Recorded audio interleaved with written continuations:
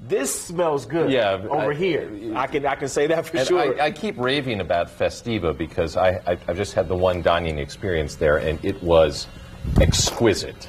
It is elite. It is authentic Mexican food, and they just take such good care of you. And it's not crazy expensive. It's just a great night out. So. Chef Munoz, I think you just found your new spokesperson. I think so too. I'll give you that 100 later on. Okay? There we go. Okay, guys. So we're here to talk about the taste of a tyrant. Correct. Pauline, we're talking about this new play. Tell us about Qaddafi's Cook. So it's the true story of a young chef who signed up to be in part of the diplomatic corps, but he did not know who he was signing up for. And when he found out that he had signed up for one of the bloodiest tyrants in the world, he was literally locked down. They took his passport, and people forgot about the two chefs that went to Libya. We have a clip from the play. Let's roll that right now. You forget to feel what he does. To understand a dictator, you must eat like a dictator. Order everything on the menu. Then you'll understand what time here means. That is life here. Waste on top, want below. You eat from Qaddafi's hand, or you eat not at all. Serve yourself, the table is set.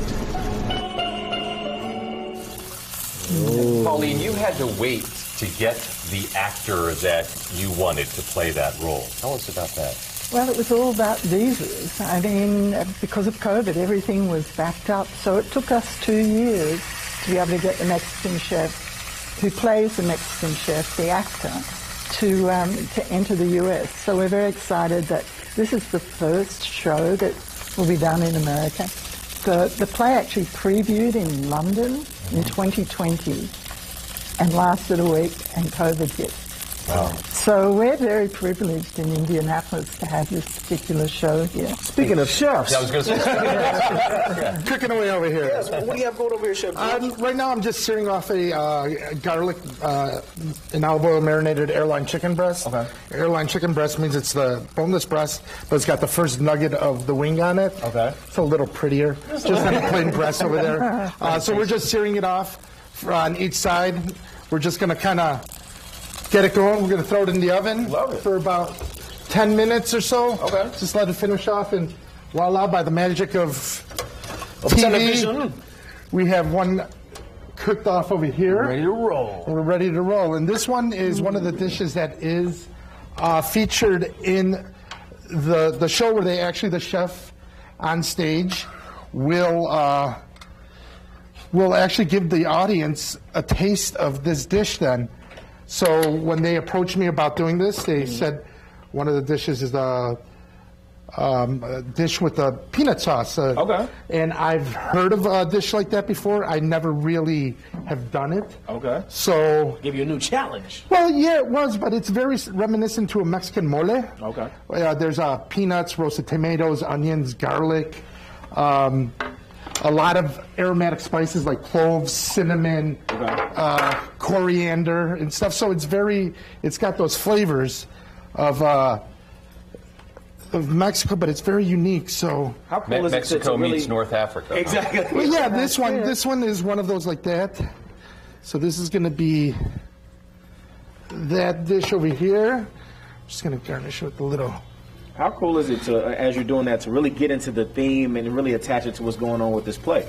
Yeah, and like I said, this is one of the dishes that is actually in the play, so that's kind of really cool. So I will leave you guys with this one to try.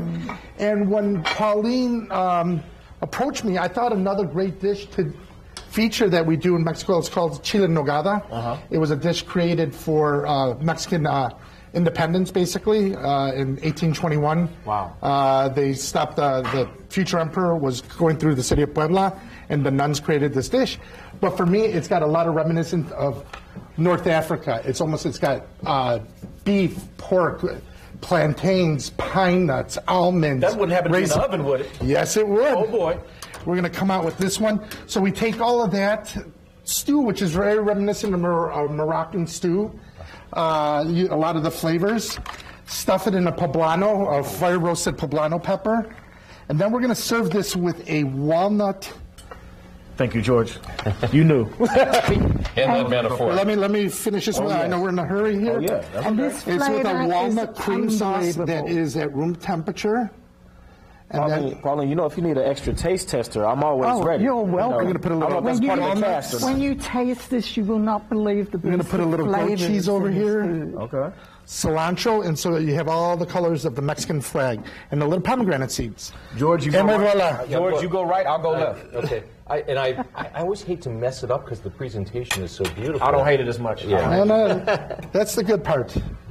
I love it when people dig into it then.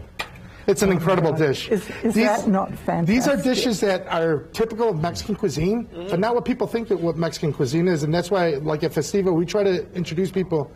It's not elevated. Yeah. It's what real Mexican cuisine is. Yes, we have tacos and stuff, but there's so much more to explore in Mexican cuisine, flavor profiles, than just chimichangas and tacos and burritos and My stuff. experience there was that there were people there who could explain to me what I was Absolutely. eating, and that was what was so much fun for us. Absolutely. So awesome. Pauline, how do people get tickets? Oh, in the District Theatre, call me, 317-522-8099. And if you're coming, we need to know because you'll get to taste this amazing Oh food my gosh, QR code right before there and on the after screen. the show. Oh my gosh, Yes. QR code right there on the screen. If the show is any bit as good as this right here, I'm sold. I'm sold, Amber. This is good stuff. Amber,